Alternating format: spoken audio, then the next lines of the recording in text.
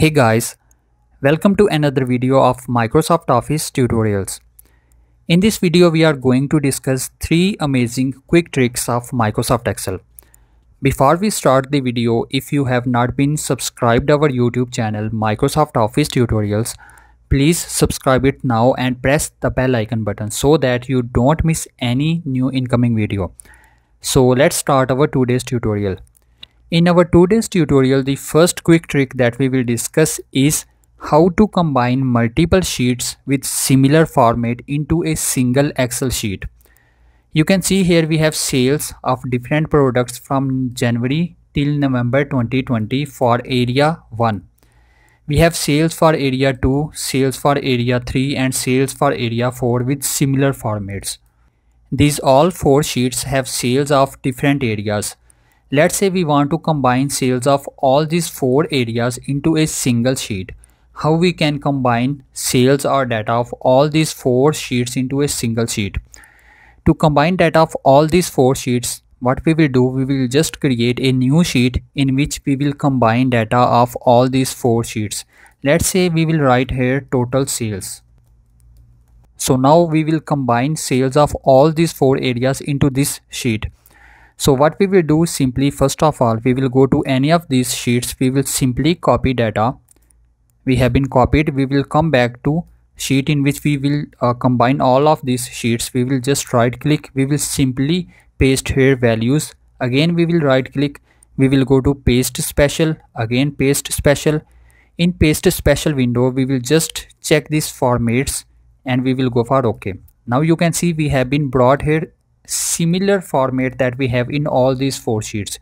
As we need to combine all these values or all sale values, so we will just simply delete these all sale values. Now we want to combine sales values here for all these 4 areas. What we will do, simply first of all we will just insert here equal sign and we will go to first sheet and we will just select this cell and we will press enter. Now we have been brought sales of in area 1 for face mask for in January 2020. Now as we need to combine sales of all these 4 areas, what we will do, we will just go into this cell. We will just, after area 1 we will just insert colon, we will insert area 4, the name of last sheet, and now as we need to combine or we need to sum sales of all these 4 sheets, we will just insert here sum formula and then we will just insert bracket and we will press enter. And now these are sales of face mask in January 2020 in all these 4 areas. We will simply drag from left to right and then from top to bottom, and then here below simply we will just insert sum formula or simply we will press alt plus equal sign, and here we have sum of all these sheets. And now in this sheet we have combined sales of all these areas. Just to quickly or cross check our data or our results, what we will do, we will just add total sales of all these areas just to make sure that our result is okay. So as per our calculation or as per our working, this is total sales in all these 4 areas. So we will just check by another way. We will insert here equal sign and then we will select sales, total sales in area 1 plus we will go to second sheet, total sales in area 2 plus then area 3 sheet, total sales in area 3 plus again area 4 sheet, then we will select total sales in area 4 sheet and we will press enter. And now by sum formula we know that 1.1 million is total sales in all these 4 areas, and this is exactly same as per our working, so means our working is okay. So you can see how easy and how simple is to combine data from different or multiple sheets with similar format into a single sheet. So this was our first quick trick. Our second quick trick is how we can let Excel know that what is exactly the format of our dates or how we can adjust dates in Microsoft Excel. You can see here we have here sales data on different dates. Let's say I have been exported this data from any application or from any software.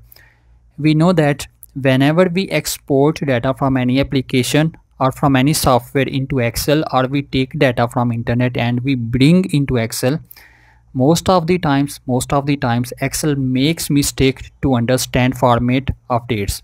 Let's say for example, for these dates it is easily understandable that from left to right the first one or two number is for date. You can see here 1 2 3 on left side, 1 2 3 4 till 15, so means these are dates. Then after slash 10 is for month, right? That is October. Then after slash we have 2020, that is for year.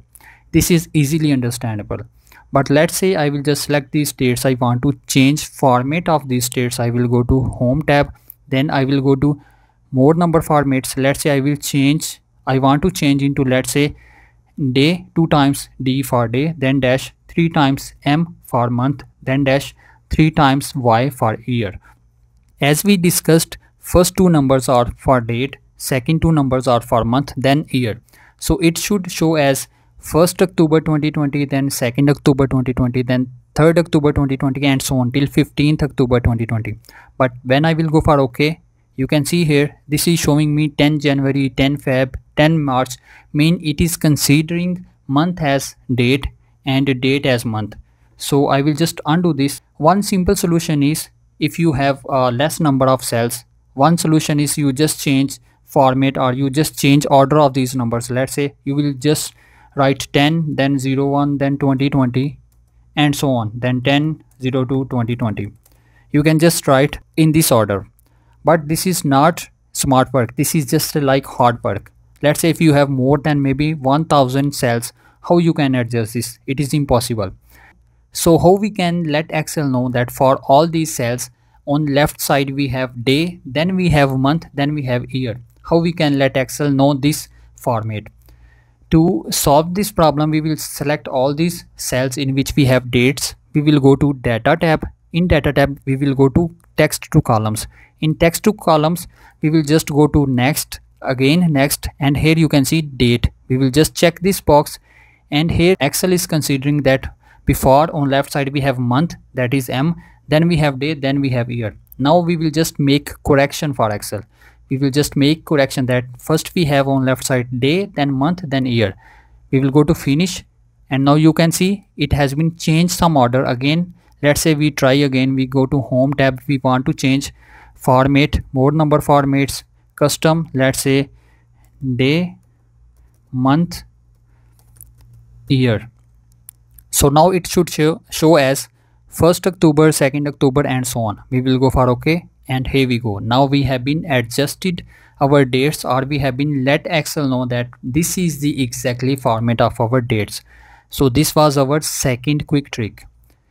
Our third quick trick is that how we can just make arrangement to auto update serial numbers.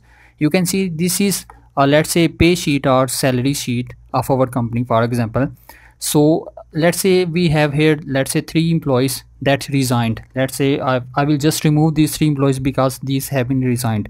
So whenever I will just remove an employee, I need to adjust these serial numbers again, because you can see 1 till 9, and because I have been removed 3 employees, so after 9 it is 13. So I need to adjust this manually.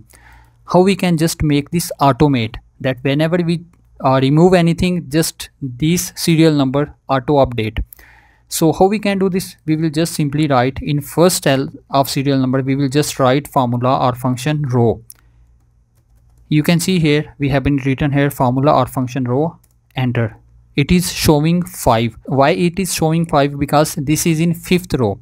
So what we will do, we will just minus 4, because it is 5th row and serial number is starting from here, from 5th row. Before 5th row we have 4 rows in which we don't have any serial number, so we will just minus 4 because we don't have serial numbers in first 4 rows. So we will press enter. Now it is showing serial number as 1. So we will just click here 2 times, or we will drag down. Let's say I will click here 2 times, and now our serial number field is fully automate.